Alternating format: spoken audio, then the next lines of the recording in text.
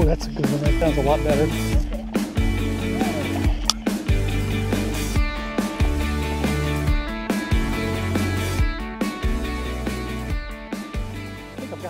I've got two. Hey guys, it's early April and it's time to start fly fishing. Last year I did a couple of videos and the guys at breambugs.com saw it and sent me some products to take a look at and see what I thought. So I thought what I'd do this year is we're going to give them a try out and then comment on it and see how we like it. So let me show you what I normally do. I'll show you the new product they sent me to try and I'll see what I think, and love to get your comments. And comment down below and let me know what you think about it. So first of all, the way that we normally have everything set up is, of course, we have our fly line, and to that we have our monofilament. The monofilament leader I usually use 8 or 9 feet tied to a dry fly, and then from the back of the dry fly is tied another monofilament line that goes to the wet fly.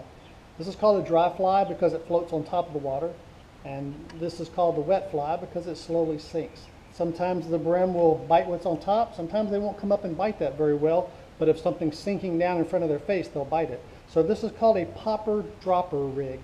Popper because oftentimes this dry fly has a little scoop nose on the front and you twitch it and it makes a little popping commotion.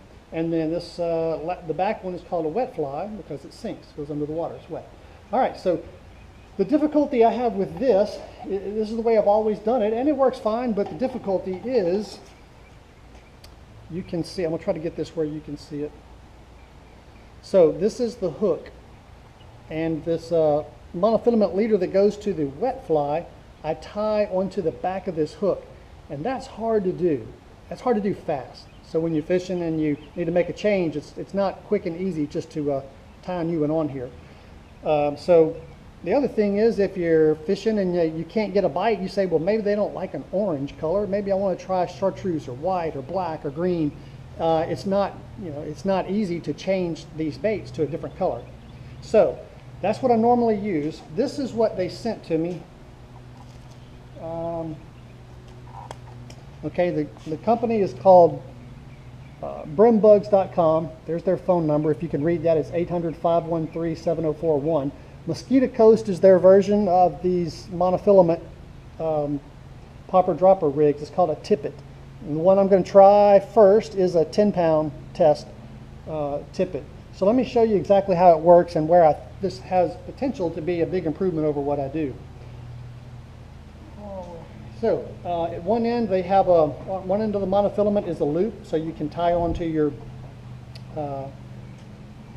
fly line. So you have this 8 or so foot long monofilament leader, and then where your dry fly hooks on, the first one, there's this little metal, hopefully you can see that, get the background of my orange, my LSU shirt there, so hopefully you can see this. It's a little metal clip, so you can just clip your fly on and clip it off, and then the monofilament is tied to that clip as so, and it comes on back to another little metal clip for the wet fly.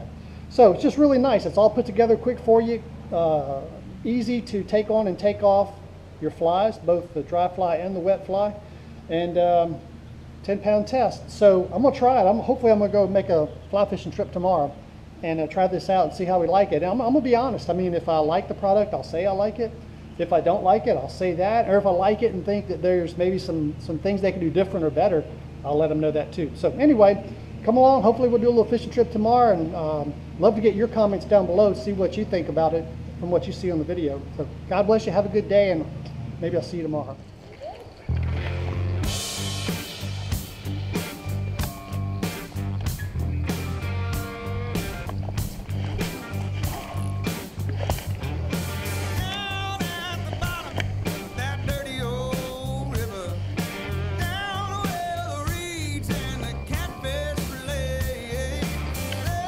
On that dry fly again. Boy, these are good sized bluegill.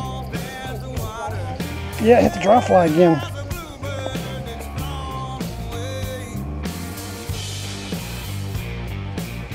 There you go, pretty fast.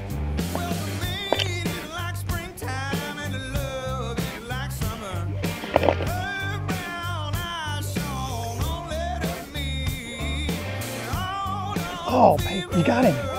Good one. Dry fly too, huh? Goggle eye.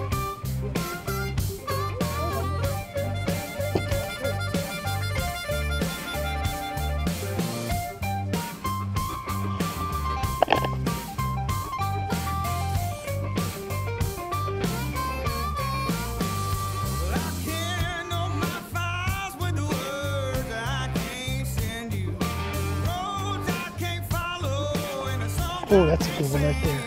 That might be a goggle eye. That's a good one. Oh, it's just a big old bluegill.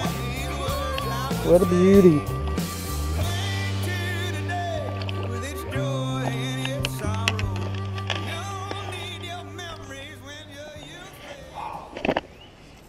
Oh, I wrapped up. There it is. Hot dog. You talk about lucky.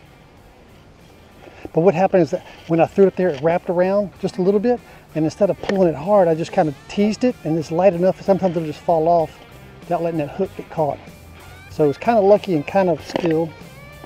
We'll go with skill. I like that. That sounds a lot better. All right. Yeah, it's all on the dry fly today, huh? Back on that chartreuse again. All right, Mr. Fish. Thank you, thank you.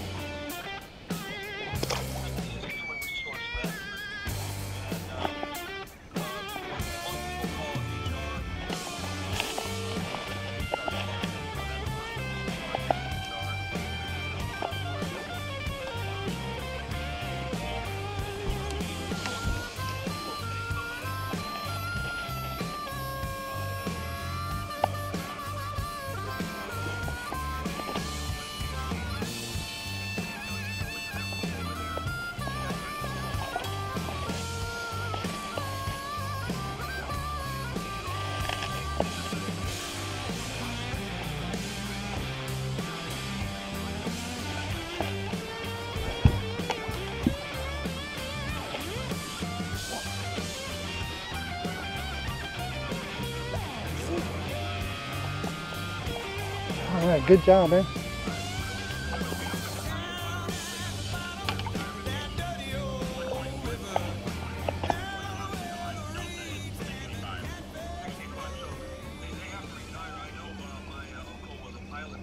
All right, so let's do a quick wrap up on our fishing trip. Tell me in real quick summary what you thought of the fishing part, and tell me what your impressions were of the tippets.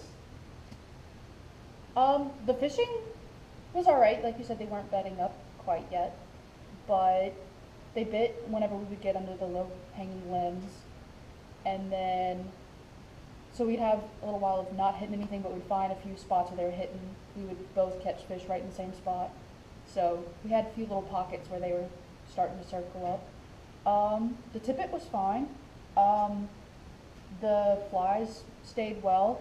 I didn't have any issues with it. The only issue is that the line itself would kind of start twirling up on itself when it's like sitting in the boat. When I was undoing the fish, it would get kind of tangled up a little bit. But once you start casting, they work perfectly. Okay, and I would agree. I think we're a little bit early for the best of the spawn. I think the brim are going to start bedding up a lot better in a week or two. So fishing wasn't real great. Right at the end, it got a little fun. But on the tippet, my first impressions are I like it a lot so far. I'm still going to be pretty critical. I need to use some more to make sure.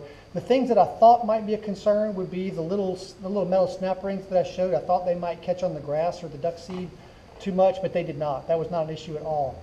The other thing I thought that maybe the little metal snaps would cause the flies to sink or ride a little lower in the water, or especially the wet fly to sink too fast. I didn't find that to be an issue, or not much of an issue, not enough to worry about. The convenience factor, I think, far outweighs that.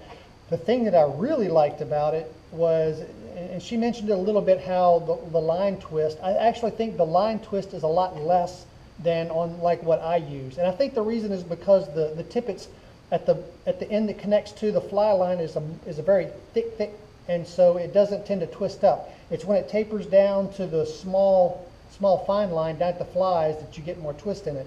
And so the ones that I make, I use an 8-pound test monofilament, and it gets twisted up at the top and at the bottom, where these tippets don't get twisted at the top. What little bit of line twist you get's in the bottom. And the other thing that I like about that is because of the way the dry fly is connected to the little metal clasp and sits kind of off to the side, it doesn't tend to, the line twist doesn't cause it to spin.